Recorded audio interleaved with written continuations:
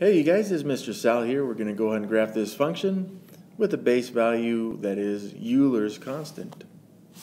Now the last example that we did, it also had Euler's constant as the base, or e, but it wasn't to the power of 2x, it was just x. Since this one is 2x, all that means is that this function is going to increase far more rapidly than the other one. We'll be able to see that in the table, which I'll go ahead and make right now. So there's my table. I'll choose values of x. Since f of x depends on x, of course, I'm just going to go ahead and choose the values. -1, 0, and 1. And based on what those values are, we'll go ahead and determine what our fourth value will be. So in this part of the problem, we're going to go ahead and just figure out what each of these are.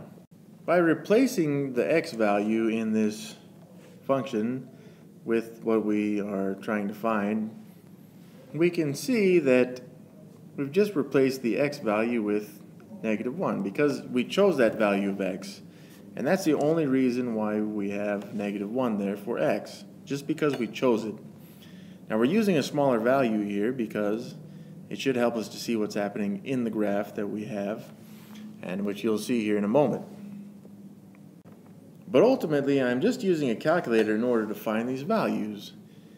So if we were to multiply those two, we would get e to the power of -2, which is actually 0.1. I'm rounding this again because the decimal would go on forever and ever, because e is an irrational number.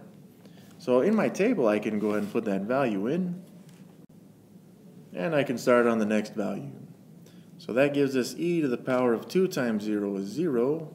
And anything to the power of 0, even irrational numbers, are 1, which I can put into the table now as that ordered pair. Next we have e to the power of 2 times 1, which is e to the power of 2.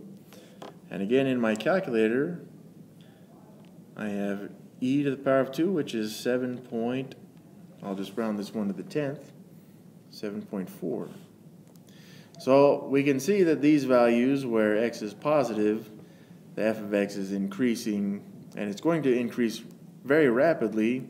I'm not going to do this one, but again in the calculator, if you used x as 2, you'd get something like 54.6. So it's increasing at a far more rapid pace than the previous example that we did, which was e to the power of x. But what this does now is that we have this table. It gives us an opportunity now to graph each of these ordered pairs. Now these are the only 3 ordered pairs that I can fit on this graph, and if we looked at where x is 2, 54.6 is far off of this graph.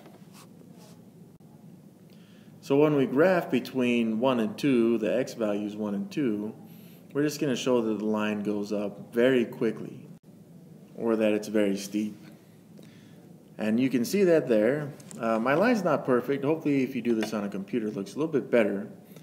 But that would do right there. This indicates that the line is increasing very quickly. And if we could fit 54.6, it would be far off the graph up here. And the distance between this point and 54.6 is huge, especially with a graph like this. Next we just need to look at the values here that we've graphed. Now the y values will never reach 0, but they're going to approach 0 far quicker than the other line from the previous graph on the problem we just did. So what this means, and it's hard to show this on a graph like this, however,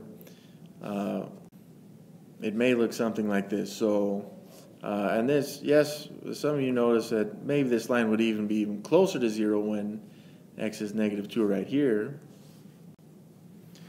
But when you're drawing this freehand, it's a little difficult to get that point in there. Yes, it'd be 0.018, which is very, very close to 0. And as the x's get more and more negative, you'll probably even have to use scientific notations with the power of 10 that's negative, just to figure out those values. So as this graph goes to the left, it gets closer and closer to 0. As it goes to the right, it's shooting up very quickly.